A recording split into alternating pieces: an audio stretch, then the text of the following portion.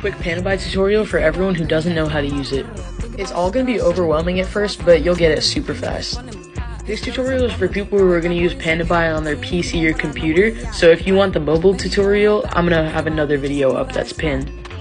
You can't actually shop on the Pandabuy website, so this is what you're going to have to do. Go to Reddit and you're going to want to join the Fashion Reps community. And this is where you kind of browse items, and if you have something specific you're looking for, you can search it. They literally have everything.